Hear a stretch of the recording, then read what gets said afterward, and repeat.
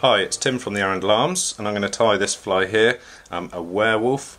It's an absolute favourite for night fishing for sea trout, for whenever you want a really big silhouette, a large mobile fly, quite often fished down deep. Usually fish this on a some sort of intermediate to medium sinking line, hovered over the deep lies on some favourite pools. Now this fly is actually based on a steelhead pattern called a fish taco, and all I've done is changed a few colours and parts of the dressing, but the beauty of it is that it's tied with lots of ostrich and peacock and these really mobile materials, so it really does move like nothing else in the current. The other thing with it is that it's tied on a sort of classic steelhead intruder-style mount with a loop of heavy nylon tied from a hook shank, to which is fastened a stinger hook, an up-eyed stinger hook, and what that does is it avoids all the sort of leverage that you can sometimes get from tube flies, where you have a very stiff long piece of tubing with a hook wedged up the back end of it, and I've lost a lot of fish over the years on tubes and feel that it's that leverage of the stiffness of the tube that causes that. This one, you'll see, has this nice nylon link where it's totally flexible, and I've found, and friends of mine who fish these quite regularly find that once you hook a fish on this, it's very rare that they actually come off. So it takes a little bit of time to tie, but it is a great pattern, and you can tie it in all different colours and sizes, and I'll actually tie these from sort of 2 inches long up to 5 inches long, for fishing in different conditions and high water and early season, etc. So here we go. First thing we need to start with is a Gamakatsu octopus hook. This is a size 4. I'll use size 2s and 4s in this pattern, depending on how big it's going to turn out. And what we need to do to make our link is to take some 20-pound amnesia nylon. You can get this in all sorts of colours, and because this fly is going to be mainly black, I'm going to use black. So we thread the amnesia through the eye of the hook and double it back through like so.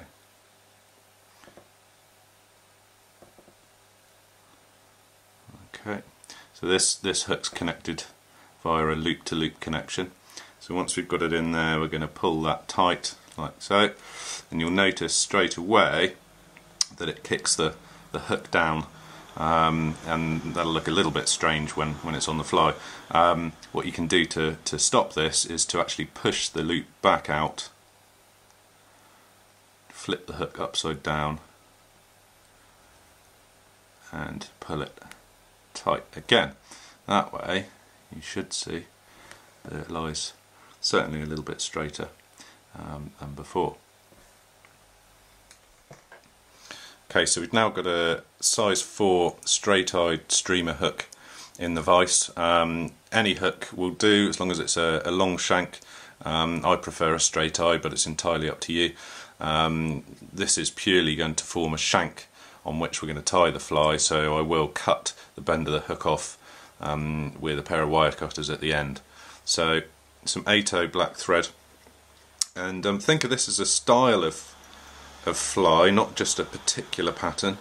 So you can choose whatever colour thread, whatever colour materials you particularly want to use, and have fun with it. Most of mine tend to be purely black. It's my favourite colour for night fishing. It gives a nice strong silhouette and looks good to me. So I've taken the little stinger link here and just put it onto loosely put it onto the hook shank, because I want to now have a think about how long I want the finished fly to end up. This is going to be a kind of my standard size that I would choose for a large fly, and that's, well, 2.5 inches. Now I can actually wrap the strands of amnesia on top of the hook shank to lock them. I'm going to cut them well back from the eye, otherwise you're going to end up with a very bulky head and wing base, which is not what we want. And wind up and all the way back. Now you could, for extra durability I suppose, if you're worried about it, you could double that that nylon back and tie over it, but I've found as long as you glue it securely and give it time to dry, I've never had one pull out. The only time I have had one pull out is when I've forgotten to glue it. So good old Loctite, nice and generous without letting it drip all over your table.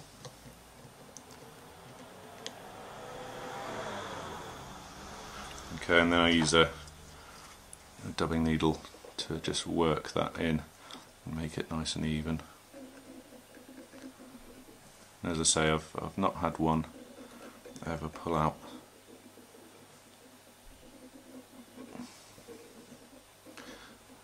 And then we'll give that a good 10 minutes to dry thoroughly. But that's our mount made up.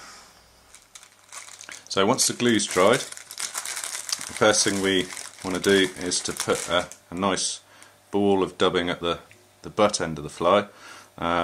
Choose whatever colour and whatever material you'd like to use. You could just use chenille or some fritz or something. This happens to be Foxy Flash in purple. Quite like black and purple as a colour combination. I'm being quite generous with the dubbing. A nice ball of colour here. Okay, and this is fairly straggly stuff. There we go. And now some flat holographic silver tinsel. It's tied in front of the dubbing. Like so. Black seal's fur.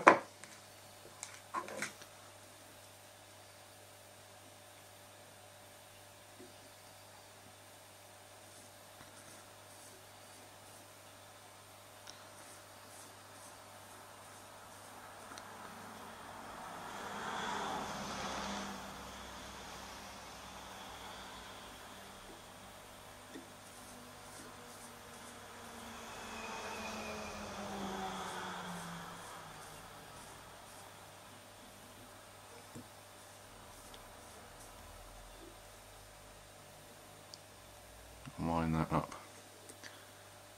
The shank, adding little bits as you go.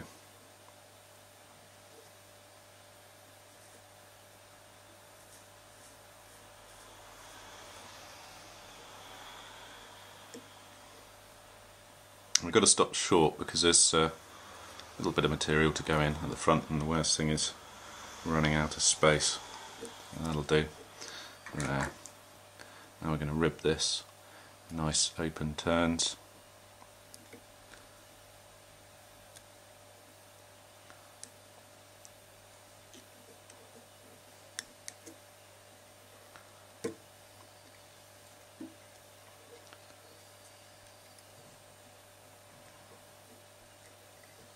And clip off the excess.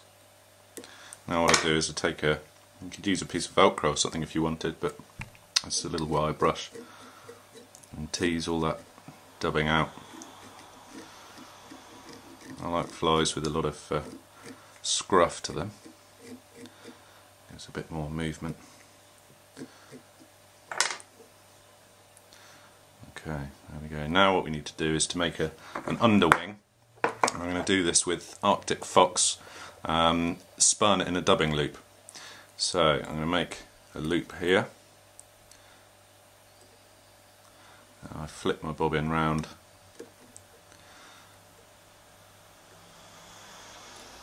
and bring it forwards. Little dubbing spinner. This is a Vineyards, cheap and cheerful, about a £5. And hang it in there, and that keeps the loop open. Now what we want is some Arctic Fox. This is Arctic Fox tail I'm using here, which is a little bit coarser than the body hair. And I'm going to take a clump. Now this is actually an underwing which is going to give you the sort of foundation to the wing, and the amount of fox that you use dictates the overall shape of the final fly.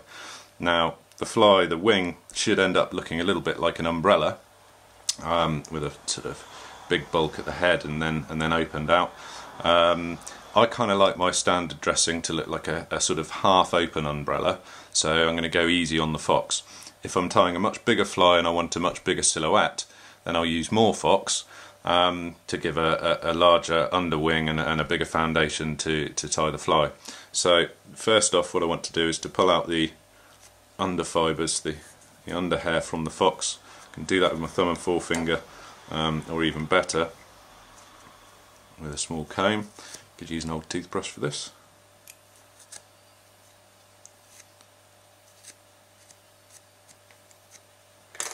Like so.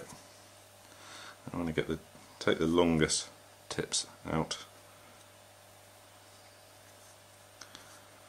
Okay, I'm going to actually use a little bit less. Obviously, always best to start with more than you think you're going to need. There we go. So I'm going to put this fox into my loop. Make sure the tips are kind of lined up with the back of the streamer hook there. And this is the slightly fiddly bit. You want to take your scissors and cut the base of the fox, leaving about 2mm overhang, so the butts are all trapped in. And then what you can do is to take your scissor points or a dubbing needle like this and just space it out a little bit, like so. Now I'm going to pinch the middle part of the loop, hold it tight and spin my dubbing twister, dubbing spinner, whatever you want to call it, a bit like spinning a top. Okay, so I'll do another spin and get lots of turns in there, and then I can release the tension and that fur will spin. Some of it will trap a little bit, but we can pick that out in a minute. Spin it again and spin it again. Okay, now I can take my comb and carefully brush it, and that will pick out any trapped fibres. And you can see we've got a hackle taking shape there.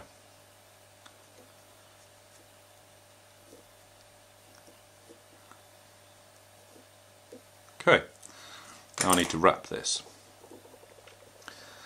As I wrap this, I'm going to try and drag all these fibres back so we don't trap any.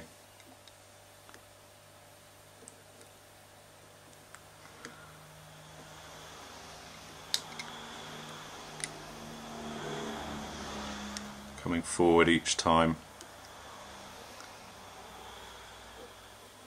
like so, and now I can tie off the remaining part of the loop.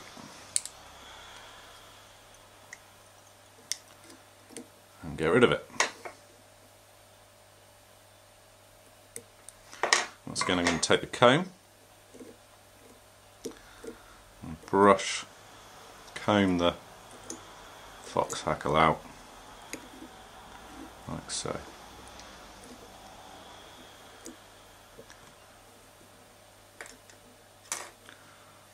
Okay, now what we want is a little bit of flash.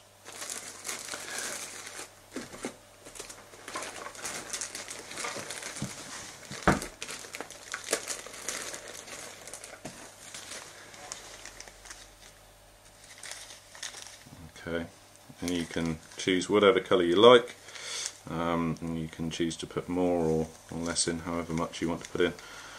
I'm going to put 3 strands in, which actually will double up to form 6. This is just a sort of pearly stuff, which I like. So I'm going to trap it in the middle, just a couple of turns on the top. And then what I do to give it a lot more durability is to pull this flash down underneath and tie over the butts. That way it really can't pull out. And I'm going to drag all the strands back and cut them at slightly uneven lengths.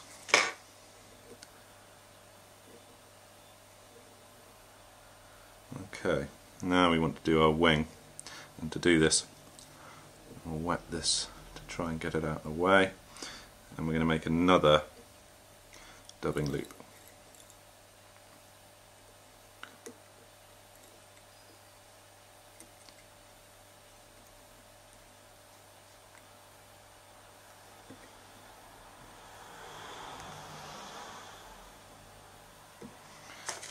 Okay.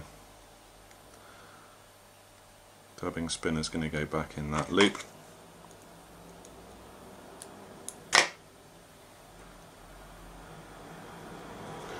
You want to get some ostrich.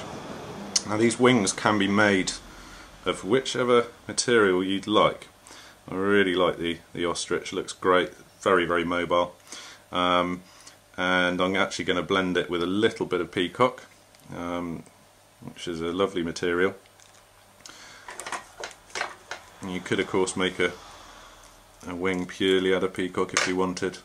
I'm going to make sure that these strands will be long enough, just about right.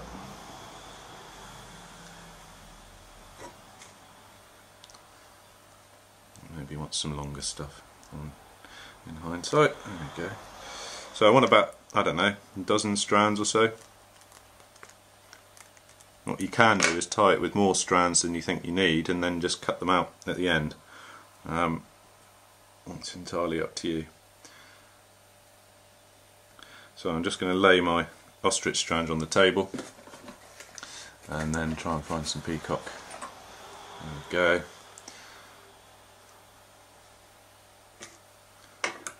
And I'll tend to use the strands from the top of the eye feather, which are a little bit finer, and give us kind of less bulk, and they're a bit more mobile. So I'm only going to have, I don't know,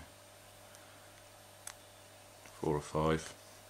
I'm going to put these on the table so that they line up, the tips line up with the tips of my ostrich.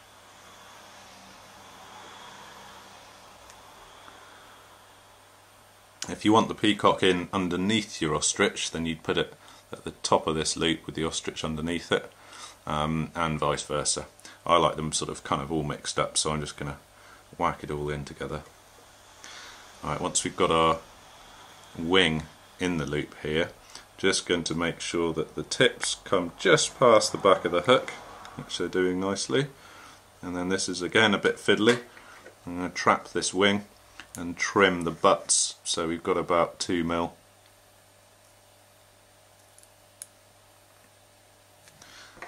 And then a dubbing needle just to space it out a little bit.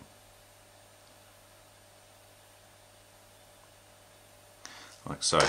Now we need to spin this, so again hold the loop nice and tightly in the middle and spin the dubbing spinner.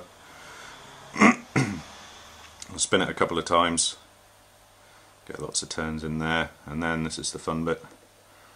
Let go. Okay, you can see there's 1 or 2 strands catching, and that's fine.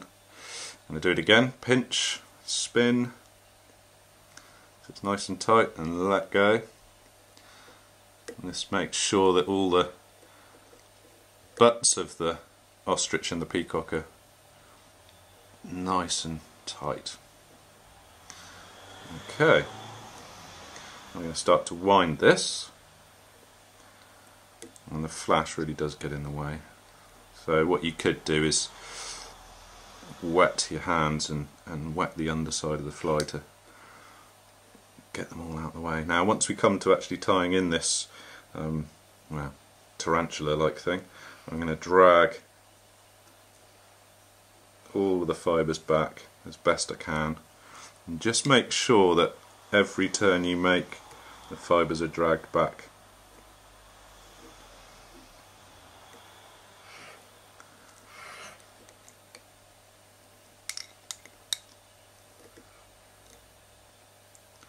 Bringing each turn in front of the last.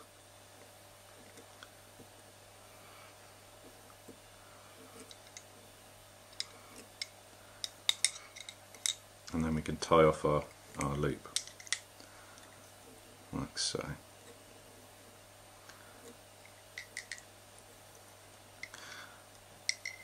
Getting there.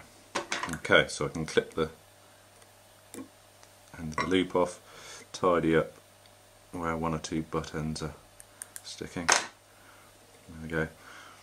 Now the last thing, almost the last thing I put onto the fly is a hackle. Fairly large hackle here, which helps to cloak the front end of that fly and keeps all these fibres in check. You can use any hackle you like. Schlappen is good. You could use mallard. You can use silver pheasant. That's quite a popular one overseas. I like teal or widgeon. This happens to be widgeon because it's quite long in the fibre.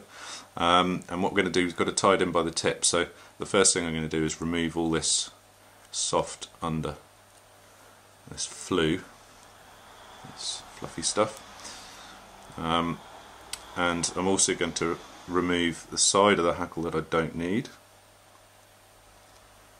There we go.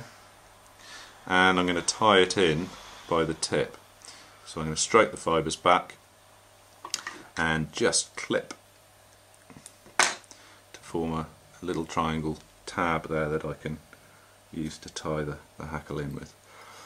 Tie it in nice and tightly.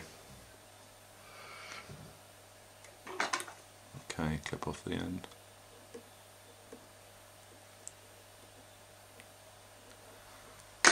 Okay, hackle pliers. Once again, as we wind this, we want all the fibres stroked back over the fly.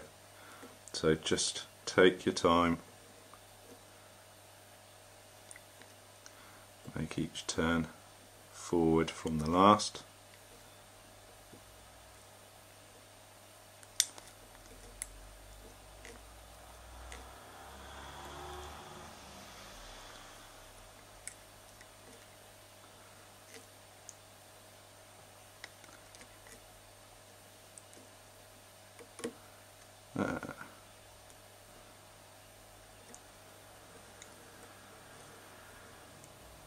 That's good. I can tie that off.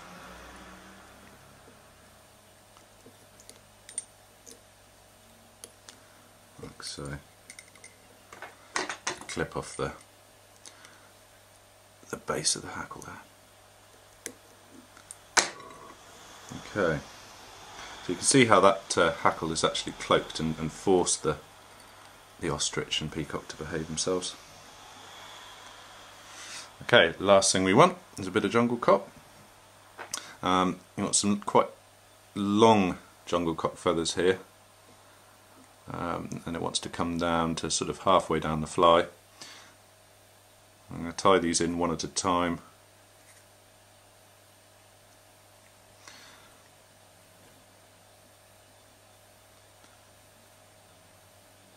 A couple of loose turns and then move the base of the feather, the stem, so it's until it's sitting correctly. That's pretty good. And then I can make some locking turns there and tie the next one in.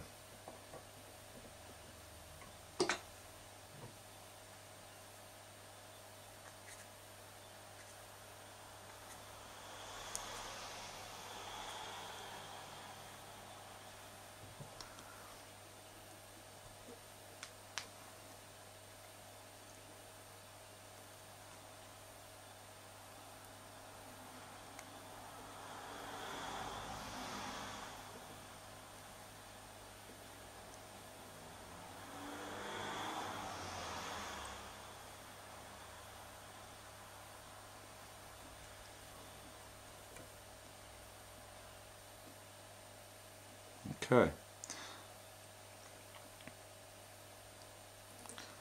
What I can do is fold over the base of these jungle cock feathers and tie them. Okay. And that just gives us a bit more durability. They shouldn't pull out now.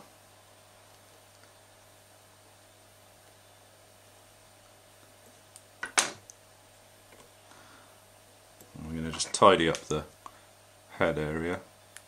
Any little fibres can go and form ourselves a nice neat head.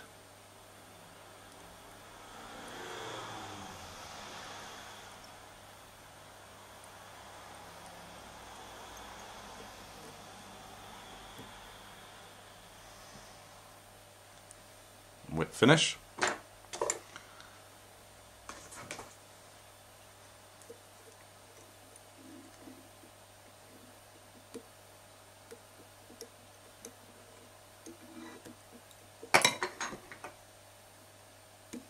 super glue to finish.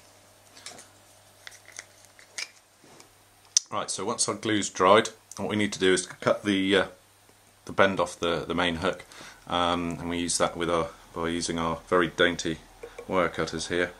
Very carefully lift up and cut. It's quite important to keep the hook in the vise when you do this, otherwise when you cut it you end up with a sharp piece of hook flying across the room. So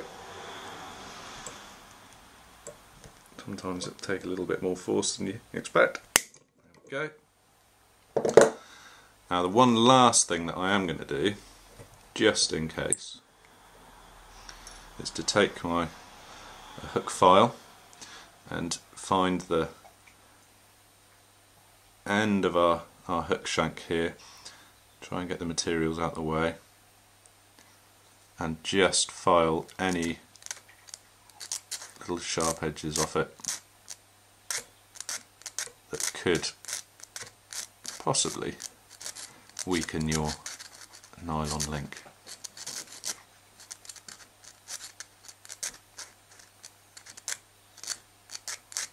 Okay.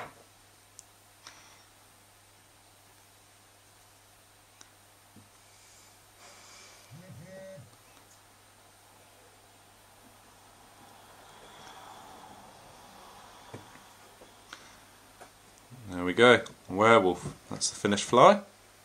My favourite pattern for when I want a really big fly, quite often down deep, certainly fishing early season or indeed late season for sea trout by night.